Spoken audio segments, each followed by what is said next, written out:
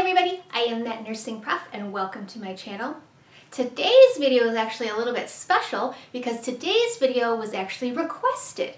This is my first requested video and I actually really like the idea of doing requested videos. So if you have a topic that you want me to cover, go ahead and comment down below and let me know and then I'll make a video on it. And then don't forget to subscribe, that way you'll be notified of every time I make a video. So let's get into today's topic, infectious disease. So let's talk about the different types of pathogens. Pathogens are anything that can invade your body and make you sick. So bacteria is a common one we think of. E. coli is just an example of a common bacterial infection, like a UTI. Those are usually caused by E. coli. Viruses, an example of a virus could be herpes. And what's special about viruses, they use the host, so like the human, the host's genetics to reproduce. Fungi are molds and yeasts. So a common one of those is Candida albicans. Prions are protein particles. So an example of this is Creutzfeldt-Jakob disease. And then parasites include protozoas and helminths. So protozoa, an example of that is like a malaria. And then a helminth example is like worms, like a roundworm or something like that. So now that we know the different types of pathogens, let's talk about the infection cycle. Now that we've talked about the different types of pathogens, let's talk about the infection chain. So the first thing is our pathogen, which is the agent that's causing us to get sick.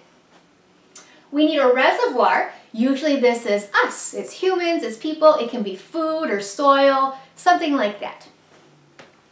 It needs a portal of exit. So how is it going to leave your body?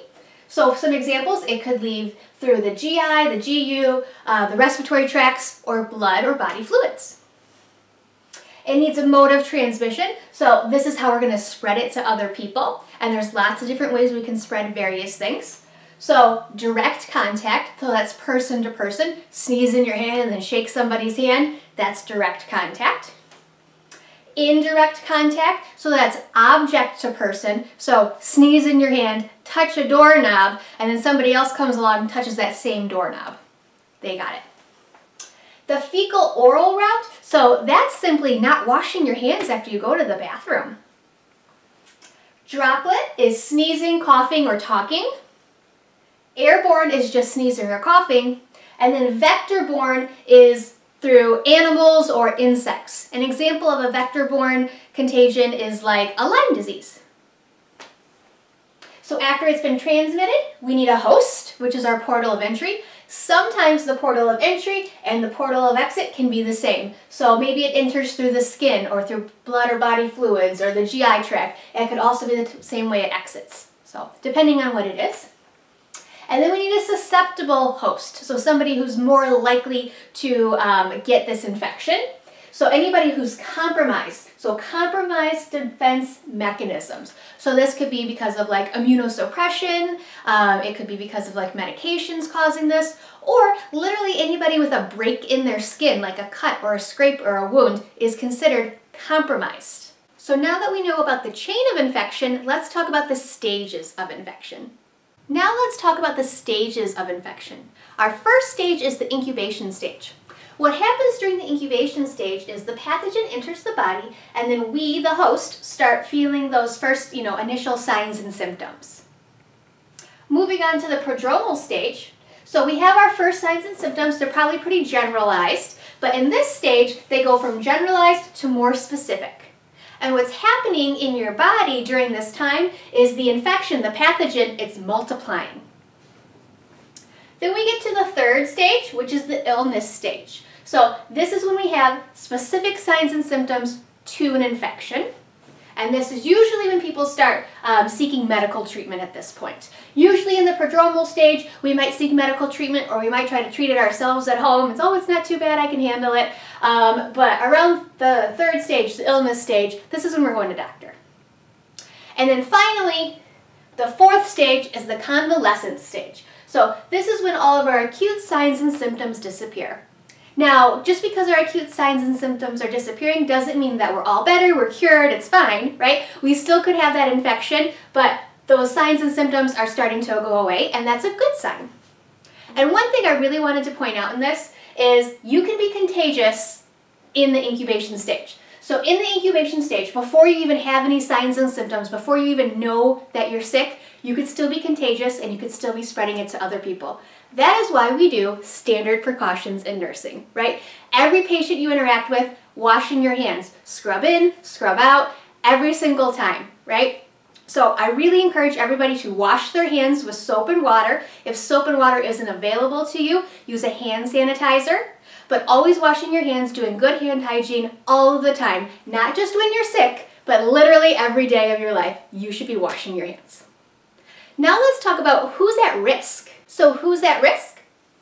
The immunocompromised. So this could be somebody on chemotherapy, somebody recovering from an illness or a surgery, the elderly, and babies. People with low oxygen saturation in their body, or people with poor or decreased circulation, those who have acute or chronic diseases going on, and then the very old and the very young. Now I want to talk specifically about the very old, the elderly population, because when we hear about people getting sick, a lot of times we hear about it affecting the elderly the most, and I'm going to talk about why. So what's going on with the elderly with the normal aging process that makes them more susceptible to infection? Well, a lot of things. So the first is they have decreased inflammatory and immune responses. There's a loss of subcutaneous tissue and their skin is thinner, so those defense mechanisms are kind of impaired. There's a decrease in vascularity, so we talked about that over here, the decrease in circulation. They have slower wound healing, kind of as a result of all these things. They have a decreased cough and gag reflex. So I'm not saying the elderly people can't cough or gag, they can, but maybe not as strong as they could when they were younger, so it's harder for them to get that stuff out. And then they have other illnesses going on, comorbidities. So the older you are, the more likely you are to have a comorbidity, so something else going on, some other sort of chronic disease. And some really important things I wanted to point out is in the elderly, we may not identify the infection until it's much more advanced. So they might have been infected for quite some time, but we didn't notice it because of these natural things that's going on with them.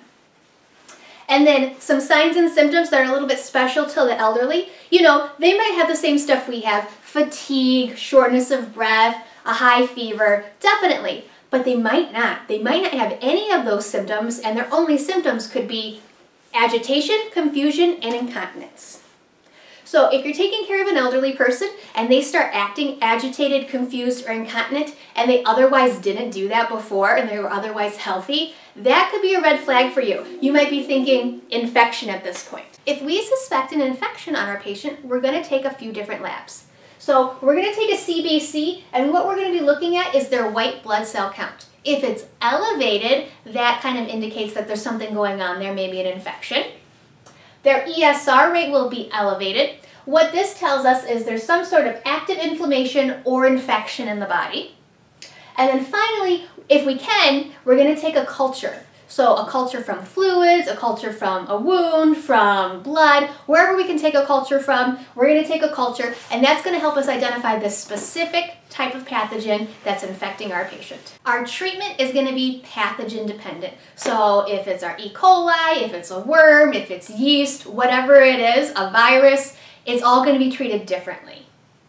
So our number one key here is prevention. So preventing the pathogen from entering the body of a susceptible host in the first place. And that's what we want to do. We want to educate our patients on how to prevent from getting sick in the first place. So our patient education for prevention of infection include, number one, of course, washing our hands. We're going to wash our hands multiple times a day, every day, before we eat, after we use the restroom, after we touch surfaces that we're not sure if they're clean, if they look visibly soiled. Right? So washing your hands or sanitizing your hands, doing proper hand hygiene all the time, every day. Standard precautions. Oral hygiene, that's not one we talk about a ton, but it's actually really important. So brushing your teeth several times a day, maybe in the morning and at night. Because what happens is if you don't brush your teeth and the food's just stuck in there, that's a breeding ground for bacteria. And then every time you eat something, the bacteria grows and it showers it down your throat, and then it can spread throughout your body. So it's very important to brush your teeth. Making sure they're up to date on their vaccinations, their immunizations. Encouraging them to drink fluid. Drink lots of water. It's going to help flush out the body. And then, of course, covering our mouth when coughing and sneezing. So our vampire cough into our wrists, right? We're not and then touching stuff, right? You wouldn't do that. That's rude and it's gross. So encouraging them to cough into their elbow and not their hands. So this was my video on the infectious disease process. I hope you found this helpful. If you have any questions or comments, please let me know. Please, please, please, if you take anything away from this video, it's wash your hands on a regular basis, all the time, not only when you're sick. And thank you for watching, and I'll see you on the next one.